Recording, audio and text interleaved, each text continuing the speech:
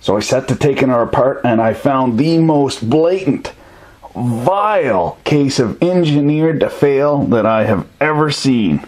And here's the thing, it's actually beautifully engineered and well built, but there's just the one blatant thing that they did on purpose so that it would fail. Gentlemen, welcome back to the shop. Today we have La Bomba Multiusos on the bleed out table. This pump does not owe me a thing. I bought it for 90 Canadian pesos. I had it running 16 months, 15,000 hours say, and it still turns on and runs, but as soon as you put it in water, it craps out. So we'll have a little troubleshooting sesh, but then it's going back to the store because it's got a lifetime guarantee. So when we get the new one, we'll be able to tweak it, what for, making the pressures and the flows and the chooch factor better. So I went down to the Canadian version of Harbor Freight, which is Princess Auto. Here in Canada, everything's automotive related. So we have Cambodian Tire, we got Princess Auto, we got some other ones I can't think of. But the great thing about Princess Auto, even though they sell cheap Harbor Freight crap, is that their return policy is awesome. So this little $90 pump is going to last me the rest of my life. And so here's the problem. You plug it in, it runs. As soon as you put it on in the water, the GFI outlet trips. And it trips another one in the house, which is a pain in the ass. Now, GFI means ground fault interrupt, and the simple explanation for that is that it's monitoring the current that goes in through the hot lead and monitoring what comes out of the neutral lead, so that if they're not exactly the same, it trips the breaker so that nobody gets electrocuted.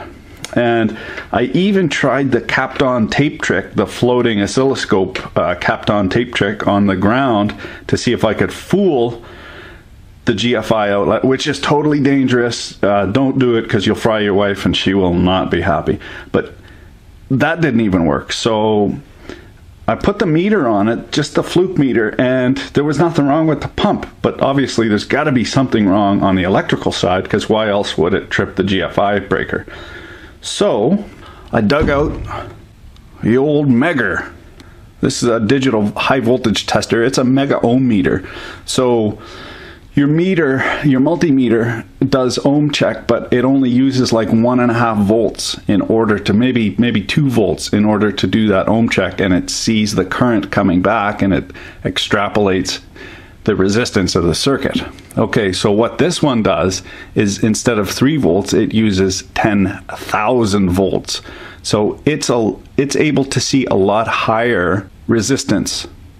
For instance, if the windings in here were starting to go, we'd be able to find out with this.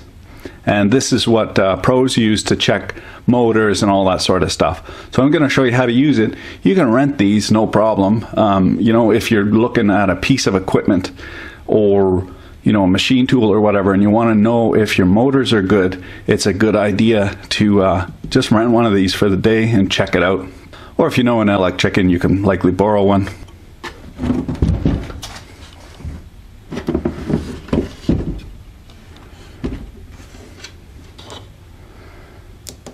Okay, so it would appear that we have no juice.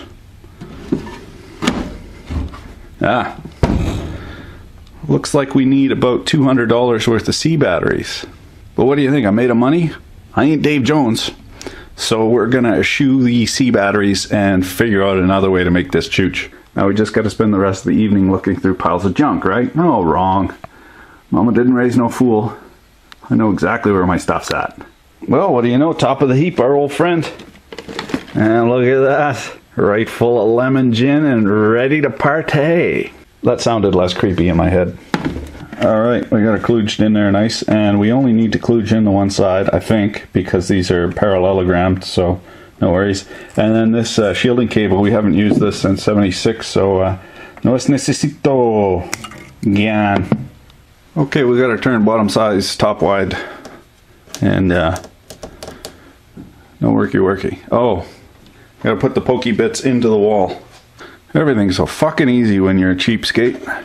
Spend $1,000 on a meter that you use twice a year and can't afford batteries. Anyway, this is actually, this is the cheapest available, this X-Tech one. This is the cheapest available that actually goes up to 10 kV. Normally, like the Flukes and all that, they're 10 times the price and they only go to 5 kV. So more is better. This one goes to, well, not 11, but 10's pretty good. Look at these sneaky ice holes. They're in cahoots with the military industrial battery complex. They got wires all over the place. They got voltage and electrons leaking all over. So I can't figure it out. Rather, I refuse to figure it out. So instead, we're just going to chooch in some AA. It fits in the hole, so it's a little sloppy, like a hot dog down a hallway, but whatever. First time loose, second time.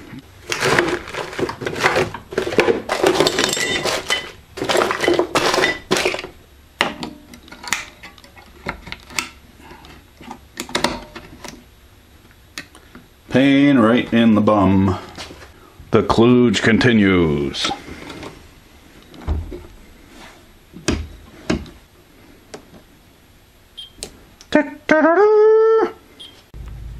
I have a theory now. I'm a busy guy. I got bills to pay, mortgages to buy, and groceries to eat. So this actually sat and dried out for a while. So I'm going to put her in some scuzzy pond water here. Not to worry, I got a permit. And we're going to let her run in there. Oh, that water stinks. But we're going to let her sit in there for a little bit, come back and retest it.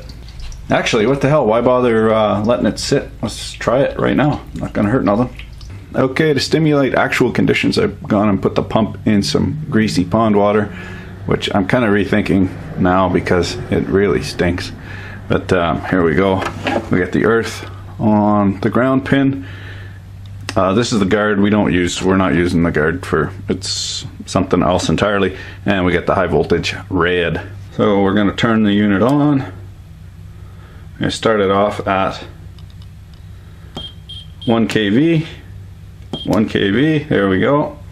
And then, yeah, so this will light you up like a Christmas tree on the 4th of July, so you want to make sure you got everything connected properly and you're not touching nothing before you start to test. Especially if there's water or whatever around you, you're standing in a puddle of it, you know, yada yada yada. Don't melt your fillings. Here we go.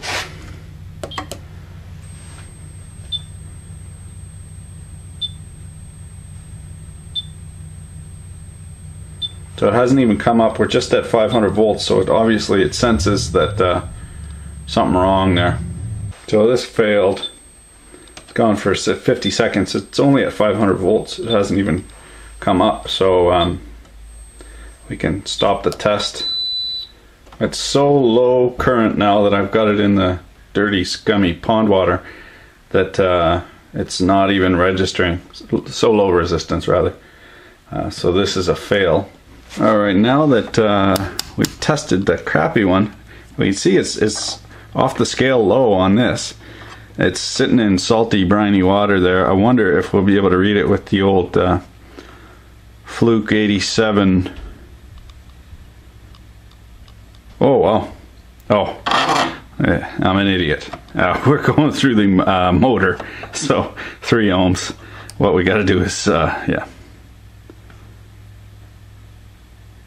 Yeah, it's showing overload there. Let's try the other one. It would show the same thing. Oh, look at that. There we go. That's only 2K. So that is why the ground fault interrupt is tripping out. I'll say it'll probably settle out at 3K. Seems to be some capacitance there somewhere. I'm told that happens to the best of us as we age. Now, just before I put this away, this comes in handy once in a while, but when it does come in handy, it comes in super handy, as I said, for testing gear. And you might think that spending $1,000 on an instrument like this is stupid, wasteful. If you can rent them, it is. Just rent one. But you know, this has saved me a lot of money, and also it can save you a lot of time troubleshooting too if you got something that's intermittent that's working sometimes and not working other times. You know, you go in when it's cold and you test it, you go in when it's hot, and aha, you find the problem right away. So it saves a lot of head scratching. And as I said, this is a cheapo, you know, the Fluke that goes to 10 kV, it's like 7,000 bucks. The X-Tech that goes to 10 kV, I think is 1,800, something like that. But having said that, there are insulation testers on the market that are good to like 1,000 volts, which is pretty useless considering a lot of industrial equipment is like 600 volts and 500 volts, you know, 480. And you really want to go about 10 times the rated voltage on a DC test to get a proper reading. Like if you're at a 600 volt system and you're only bringing it to 1,000 volts, well, I mean, root mean square, that's 600, so you're probably hitting 1,000 volts just on the peaks of the AC. So it's kind of, you know, it's kind of useless. But anyway, if you're into that sort of thing, you obviously already know that, and yada yada yada. But this, yeah, I'm glad I own this. It helps me sleep at night. Well, the cagey bastards at the Princess Auto wouldn't take my BOMBA back. Son of a diddly. So I brought her home. If I've learned anything, it's given enough time and money, we can fix anything. So I plugged her in. It was like shearing a pig. Lots of squealing, not much wool. So I set to taking her apart, and I found the most blatant, vile case of engineered to fail that I have ever seen. And here's the thing. It's actually beautifully engineered and well built. But there's just the one blatant thing that they did on purpose so that it would fail within a given time frame. We'll get to that in a second. And we'll start with the power cord, which is a really good power cord. It's UL rated for 105, and it's also CSA rated for 105. So this is one of the best power cords I've seen on a tool. And it's that Ta Sing, which was on the Makita hypoid saw as well, but it wasn't nearly as high quality cord. Now we come over here and we've got the strain relief, beautiful strain relief, and the sealing gland, and a proper metal ferrule to bolt on there, retainers, yeah. And this, look at this, this is awesome. This is just ABS plastic, that black sewer plastic, but they put in steel threaded inserts so that it would actually work and it wouldn't strip out. So that is just skookum. Very nice. We can see here, nice thick, instead of just an O-ring, it's a proper gasket that they've actually had cut specifically for this piece of equipment. And yeah, nice, lots of thickness there so it won't squeeze out. Now this is interesting. It's got a run capacitor, but it doesn't have a start capacitor, and 3 leads here. So I haven't seen that before, because normally the single phase motors have a start capacitor, the larger size, and potentially a run capacitor. So I kind of wondered what's going on here. And what's happening is there's actually 2 separate field windings. Now one gets fed from the hot, and the other gets fed from this capacitor here. And of course, going through the capacitor, what happens is it offset the phases. So one phase will be lagging and the other, and we essentially get 2 phases out of a single phase system in order to get this thing to turn on, start rotating, and maintain rotation. Of course, the power factor is going to be horrific, but yeah, I didn't have any problems with the motor. Of course, hearing that squealing, I knew right away it was a bearing noise. Anyway, I don't want to get ahead of myself. This is an aluminum casting, beautiful, heavy, powder coated, and it's a nice thick hammer tone kind of powder coat, textured powder coat. Very nice. And we can see here we're starting to get a little bit of the white death. No green death on the wires though, but some white death on some of the stuff that's touching the aluminum. And here we have the outlet. It's a threaded pipe connection. Of course, the pipe is the worst fluid connection you can possibly get, but it's cheap and we are stuck with it. And the reason it's the worst is because there is a leakage path all the way up the spiral root of that thread form. So you got to seal that up. You either seal that up by jamming something in there physically, or putting some Teflon tape on there. But there's a built-in leakage path, so like using these for hydraulic fittings, and it's just horrible, but unfortunately we're stuck with it. Now to actually get it split apart, we got to come in through the bottom. We got a nice little finger leaf guard here, and 4 bolts that thread into the aluminum housing, so you could take that off and clean it out. And then it's shrouded here. That actually goes like that, and it's shrouded here. And there's the impeller, and nice ABS impeller, thick impellers. There's no cavitation damage or anything like that, so obviously well engineered. They have their flow rates right, and everything's just tickety-boo. Very nice. Look at that, it's even got a bronze insert, threaded insert, for installing this on the motor shaft. Now you have a look at all that rust. That's what they call foreshadowing. Okay, once you get that impeller threaded off of there, you can have a look at the motor housing. And lo and behold, there was some water ingress, obviously. Corroded the windings. They got hot and burned off the, what do they call that? There's a name for that, and I cannot remember. Motor winding thread. It actually shrinks and hardens as it heats up. Then they lacquer it on there. So clearly that there was the trouble with the high pot test. She just couldn't keep the electrons in. You know, the housing itself, you don't see very much white death in there. Again, instead of an O-ring, they have a proper seal that they've actually gone and engineered and had cut, or had manufactured specifically for this. Spare no expense. This is a good pump. So there's the motor rotor. It's got a nice big beefy bearing. Look at the size of that bearing. IPC, made in Germany, 6201Z. There's only one Z because they're saving money on their shields. Of course, that's a shielded bearing, not a sealed bearing. In a pump, you would like to see a sealed bearing. It's gonna be some water, and not necessarily drops of it, but there will be some water ingress. Get in there and we can see the shaft has had some contact with condensation at least. And then if we look down the rotor, we can see up to this level, at one point it was sitting in water. And we look further down, aha, a clue.